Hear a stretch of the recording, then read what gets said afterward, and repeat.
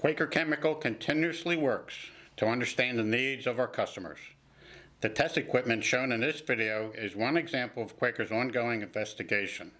It simulates the application of dust suppressant for controlling airborne coal dust. These airflow control valves assure proper airflow through the dust chamber and to the dust suppressant reservoir. The aspirator allows a selected amount of coal dust to be injected into the main chamber. Compressed air passes through the aspirator, which generates a vacuum in the tube connected to it. The 250 cubic inch size main chamber provides sufficient space for the airborne dust particles to travel towards the particle monitor. The monitor measures the total mass of the particles at the point of the intake tube.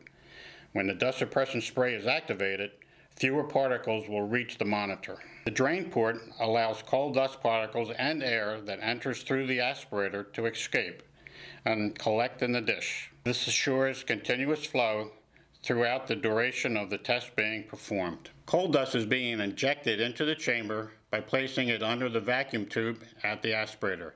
Dust can be seen entering the chamber. Here are several views of the dust suppressant being applied, showing the effect on airborne coal dust coming in contact with the spray. During the entire operation of the dust chamber, the monitor is measuring the mass of the particles entering the sampling tube located in the center area of the chamber. The monitoring software collects mass weight data while the equipment is operating. The data can be converted to a graph showing the performance of the dust suppressant. This is one of the ways Quaker Chemical works to understand the needs of our customers.